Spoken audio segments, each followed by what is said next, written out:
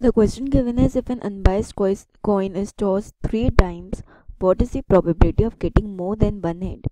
तो अगर 3 times coin toss किया है तो क्या क्या पॉसिबिलिटीज हो सकती हैं?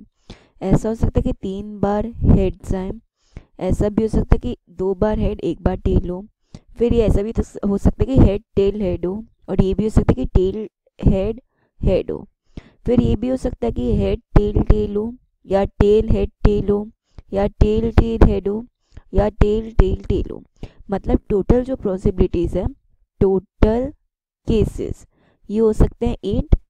अब हमें ऐसा केस चाहिए कि 3 टाइम्स में से probability of getting more than one head. तो मोर देन वन हेड किस केस में आ रहा है? इसमें 1, 2, 3, 4। बाकी सब केसेस में लेस देन वन हेड है या इक्वल टू वन हेड है। तो हमारा टोटल प्रोबेबिलिटी कितना होगा? प्रोबेबिलिटी हो जाएगा favourable number of outcomes upon total number of cases.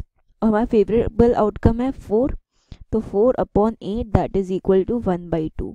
तो हमारा आंसर होगा 1/2। अगर हम ऑप्शंस चेक करें तो option C is the correct answer.